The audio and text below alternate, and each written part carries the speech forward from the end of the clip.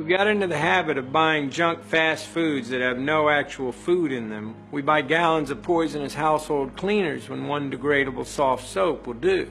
We are poisoning our homes and wasting our hard-earned money for no good reason. Why? Because the advertising industry tells us to. They just want you to buy stuff.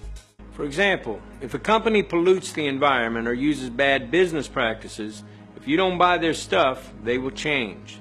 If you don't want food with chemicals or GMOs in it, then don't buy it.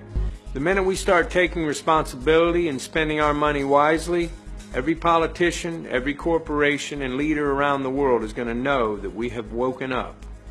This is the 21st century. If we use our resources wisely, there is no reason why anyone shouldn't have what they need. There's no reason whatsoever why people are still starving to death on our planet.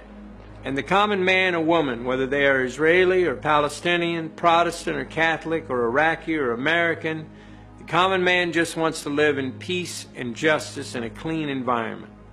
When we look around the world and we see that that is not the case, we know that the will of the majority is not being listened to. That's the first sign that our system is broken. Government won't make these changes for us. Yet again, it is down to the common man. No company will continue a practice or a product that you, the consumer, will not buy. It's vitally important that you understand this because this gives you ultimate power to change the world you live in.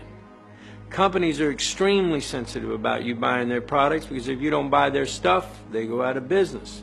That's not something any company is willing to consider. And by choosing to spend your money wisely, you can promote those companies that do business in a socially responsible way.